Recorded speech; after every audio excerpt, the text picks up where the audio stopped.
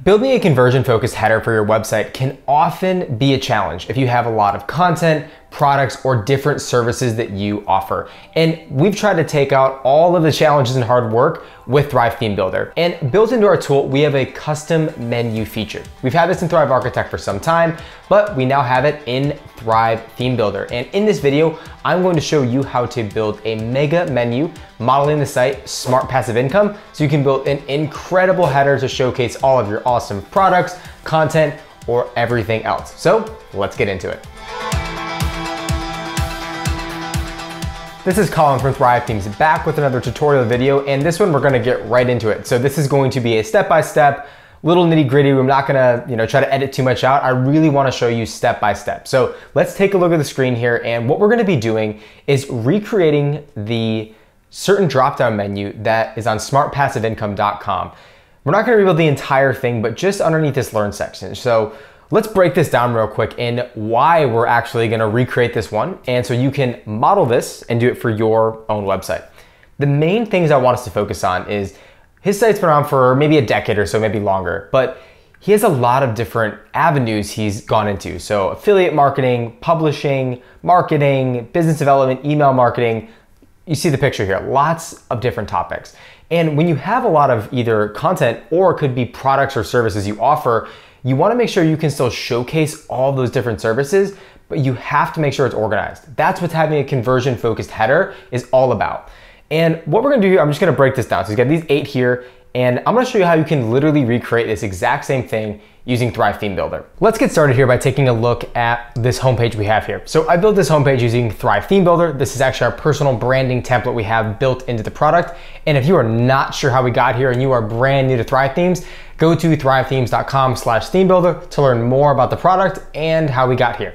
So in order to get started here, the first step is we need to edit the header. And in order to do that, I'm going to select the header here. And right here, we have the option on the left-hand panel to edit header. Once I'm in the editing header, we can add elements, remove elements. I've already taken the liberty of taking the original menu out in the navigation, and I'm just going to add a new one in here. So if I just go to add an element, I'm going to search for custom menu and drag it right here. Here is where we can build the mega menu like Pat Flynn has on smartpassiveincome.com. So he has the simple mega menu. This is our version of a mega menu.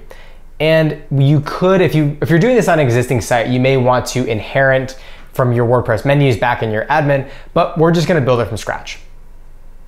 And we have dozens and dozens of templates to choose from, whether you want background colors, we even have ones that are transparent, grayed out, even images here. Choice is yours. For this, I'm gonna keep it simple and go with a very basic color option here. Once we have it loaded up here, we need to start by kind of going down what's happening here and organizing it. And I wanna just walk you through the breadcrumbs first. And what we have is the simple mega menu here in the header. So you have the header, obviously, simple mega menu. In the simple mega menu breadcrumb item here, so in this whole element, this is where we're going to choose the template, the menu source, then you also have the spacing, so vertically, how it sits in the header, also how it sits, the spacing between each of the navigations, so nav 1, nav 2, nav 3, etc. And we also have what kind. So you can have the drop-down icon be a caret, triangle, chevron, or an angle. And also the animation, does it fold out, does it fade in, or is it just an instant transition? So for this, we'll just make it instant. This is what he has here, so it just fades in right away. And what we have here, we can also change and move around where the menu items go. Now on his site, you can see here on Pat Flynn's site, he has 2 columns and 4 rows across. This is where we're gonna change that. I'm not gonna change that just yet, but just so you know, this is where you can move, delete, or add different menu items. The next level in here is going to be the menu items themselves. So this is going to be the top level items. You can change the font of these, the type of them, and by default, everything here is gonna be set to group editing. So if I change the, let's say the font size of here, watch it change. So the font size is going to change for all these different items. I'm just gonna undo that here, pull it back to what it was. Around 14 is fine, I don't remember. And that's where you're gonna do that. And you can do the same with the colors or the boldness or anything else you wanna do with the typography here. Now let's go one more level in. This is the mega menu dropdown. And here you have the option to choose between a grid, which is what we are gonna use, or a masonry. Now, a masonry grid is, you're not gonna be able to really see the difference in this particular layout, but think of Pinterest. So Pinterest has like kind of that staggered view as you scroll down, or sometimes Instagram has this as well. This is what a masonry grid would look like. I wouldn't recommend that in an actual drop-down menu. That'd be pretty confusing and it'd be really hard to look at, to be honest. That's a very good thing to use though on a category page or anywhere else you wanna use the post list element. Great place to use it, but mega menu, wouldn't recommend it. So we're gonna keep it at grid here, and this is where we're gonna change this later. Next step is we're going to have the second level items. So this is gonna be one level down. These are gonna be more of the headings and what we're gonna use. This is a pretty important part. You can do the same thing. Change the fonts, the colors, the type font, all that stuff, whether it's centered or whatever, all that happens at this level. And the final level is going to be the third level items here. And these are also grouped by default, but you can change it. This could be different text. You could also make these different hat icons here, all kinds of stuff. And these are by default, again, grouped. Let's go back to the beginning and I'm gonna start making the changes. So in order to do this here, I'm gonna go back to simple mega menu and we're going to start by getting this right. So like I said, it has what does he have? He has 2 columns, 4 rows. Let's do that for ours. Now I'm gonna do this here by deleting the items here. So I'm gonna go through here, delete, just hit the trash can, delete, delete, delete, and I'm gonna speed through and delete the rest of these items here. Now that I have those deleted, what I wanna do here is add in the other 4. So here we have 4 left and I wanna add in 4 more. In order to do that, I just want to press the add new button and it's gonna automatically throw that item down below. So we need 1, 2, 3, and 4. And the best way for us to do this here is I want to, where we have the main here, I want to just drag these up. And you're going to see these white dots here to the left-hand side of it. And that means that you can drag it and move it. So we can drag it here. And you could also put it in the navigation. So watch, see how an item 5 just got thrown into the navigation?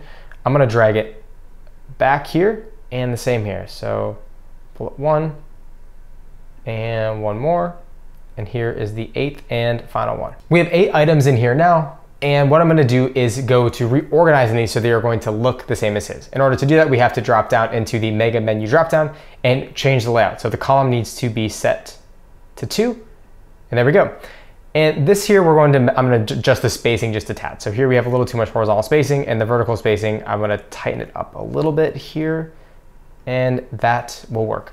Okay, here we have is the basics of our dropdown menu. If we take a look back here, we have just what we need. We have 2 columns across and we have 4 rows going down. The next major step is going to be getting the sizing, the colors, and changing all the text.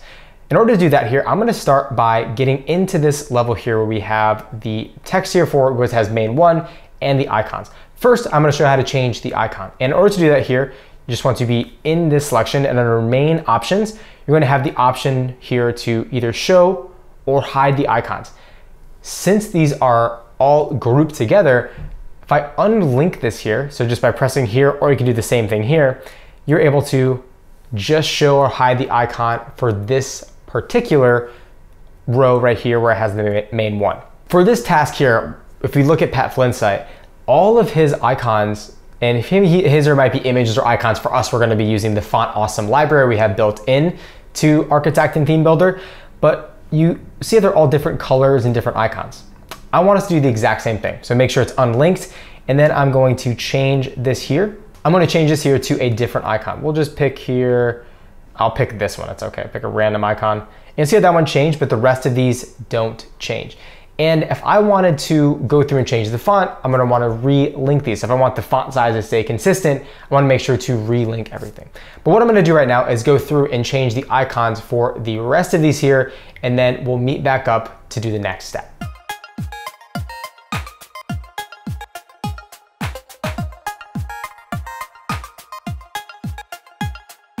I've gone through and changed all of the icons to make them individual here. So we have just random icons. I don't use these ones when you're doing your own. I just use a bunch of random branded icons we have from Font Awesome. But the next step I want to show you is the size, which is important. And right now these are just a bit small, so I want to raise the size of these here. So we can do, now they're all regrouped again, I can go, that's way too big. Let's do just 15 pixels. So we have 15 pixels for all of the icons. Let's actually do a little more. Let's go to 17 pixels. So now they're all 17 pixels here for the icons. And that didn't change the font size, just the icons here. And you notice too, one thing we have on his site is everything is a different color. And if we go back here, I could change them as they're linked together and change all the colors together. That looks like this. So here we have just the black color. And if I want to make it blue, apply, all these just change to blue. But I don't want that. I want them to have individual colors. And in order to do that, we're going to unlink them. So I'm going to use this second one here as an example. If I just unlink this here and I go to this here, I'm going to just go to a different color by unlinking it here. Unlink it there, and then I can make it anything I want. So we could just make it obvious, make it like a pink color here. There it changes. Relink it in, this is that way if we change the size of the icon, if we change the size of the font, it's going to all change in proportion to the rest of the items we have here. So that's one tip. When you're doing this, I found myself messing up a little bit, was I forgot to regroup it. So make sure to regroup it and relink it together so that when you are making what I would consider more of a global change across this entire element, you're not getting things disproportionately sized or messing up the colors. What I'm gonna do next here is fly through the rest of these and change the colors so they all have a unique color to them.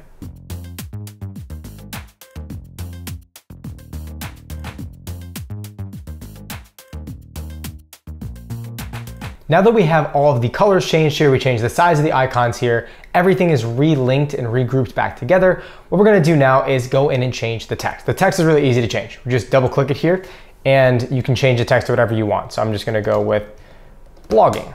That'll work here. And then this is not gonna change globally. So if you're editing the text element itself is on a global level here. So let me go back and demonstrate.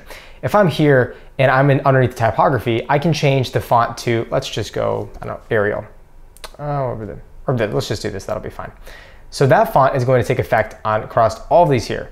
Same thing if I do the transform, I can make it regular kind of capital first letter and lowercase for the rest of them. That's all gonna be global. Same things with the colors, but the actual text itself is not gonna get copied.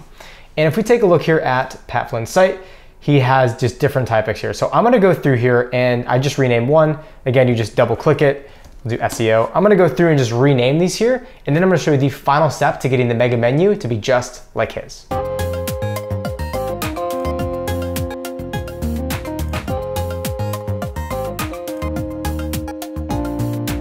Let's get into the final step when creating the mega menu, and that is going to be the descriptions. Now, if we take a look back over at the Smart Passive Income blog, he has these little blurbs underneath each of the headers. So he has affiliate marketing, a little blurb about it, business development, another blurb. We can do the exact same thing within the custom menu element. And how we're gonna do this here is by going to one of the drop downs here, and I want to go back one level. The best way to navigate this is via the breadcrumbs. You wanna be on the mega menu item. So let's do the first one here. I go back to the drop down column, and the only option under main options here is going to be show menu description. You wanna toggle that on. And here's where we can add in the text. And to do it like any results in Architect, you're gonna just click here and I want to add learn about blogging. That's it. Here's how we're gonna do this again. I'm gonna show you one more time. We're gonna click here and I wanna go again in the breadcrumbs, go back one level to the drop down column, and the only thing underneath main options is going to be show menu description. Then we're gonna do learn about SEO. Next, I'm gonna go through and make all these here, put a little blurb in the description following those steps, and then we're gonna meet right back up.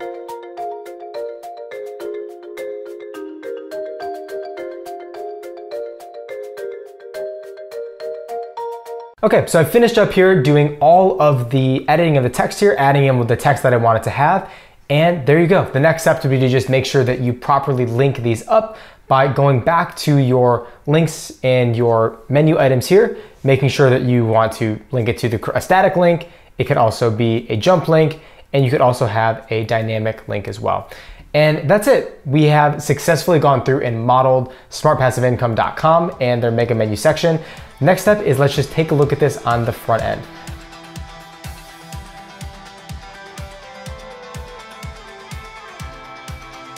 With Thrive Theme Builder, we wanted to make all of the complicated web design and development tasks that normally take tons of time, money, and effort simple. And this is just one of the many features and options that you have when you're using Thrive Theme Builder. So if you're new here, make sure to go to thrivethemes.com/themebuilder or hit the link in the description to get your copy today. And if you are new here, subscribe to the channel and stay tuned for more content. We're gonna be releasing tons of tutorial stuff about Thrive Theme Builder, Thrive Architect, and many other topics. So make sure to stay tuned here, give this video a like, and last but not least, leave a comment below. I actually got this video topic idea from a previous video's comment section. So if you wanna see your ideas, if some questions about our products or tutorials you would like to see, leave a comment down below and let's have a chat down there. And until the next video, thanks for watching.